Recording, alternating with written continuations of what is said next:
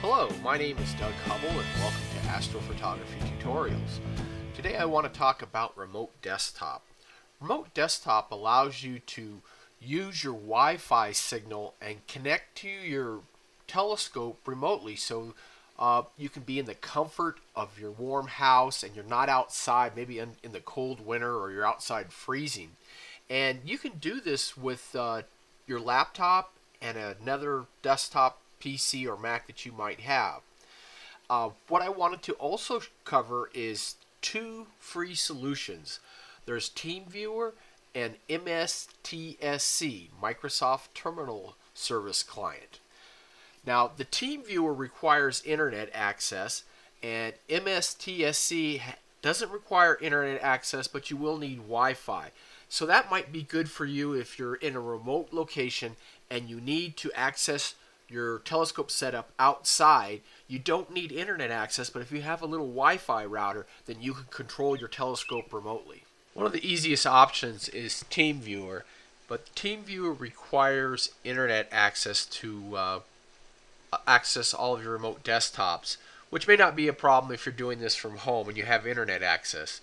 Go to TeamViewer.com, download the app, and then once you install the app, it will then show you a menu of all of your computers that you have to set up. And when you set them up, you'll set them up with remote control IDs and passwords so you can connect to the computer remotely. And then what you do is you just double click on the PC you like to connect to, and then it will automatically connect and allow you to start using the remote desktop. Microsoft Terminal Service Client is an easy program to install, although it does require you to have a Microsoft PC. The first thing you'll do is go to your computer and right click on your computer and go to the properties here. And when you get to the properties here, you'll want to go to remote settings and click on remote settings. And then what you want to do is you want to allow connections from computers running any version. That would be the best way to do it. Just say OK.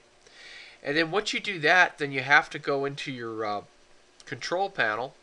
And when you get to the control panel, find your user accounts and go into your user accounts. And you have to make sure that there's a password for that account. So you just create a password. The IP address of the computer you just told to allow remote access to. In most cases, this would be your laptop that's outside with your telescope. Type CMD, press enter. Little black box will pop open. Type IP config, press enter, and then it'll show you the IP address of the computer that you're on. And in this case, it's 192.168.1.19. Write down that information. The computer that would be inside the house, you would click on the start button, type MSTSC, and press enter.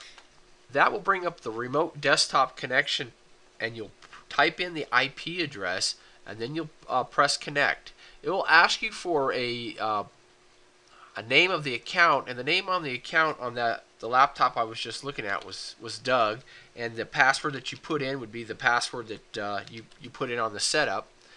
And we'll try clicking connect, and it's going to ask me, do you want to trust this? And yes, I'll just say yes, and just tell it not to bother you again, and that way you won't get that prompt anymore. And then what it will do is it will bring up the desktop remotely, and then you can control the computer. I hope you found this useful for accessing your telescope setup remotely from your home. Also, if you have an idea or a better suggestion for remote access to your desktop, I would love to hear about it. If this is your first time watching, I would like you to subscribe. I publish 2 astrophotography videos on the 1st and 15th of every month. Thanks for watching, and I hope to see you soon.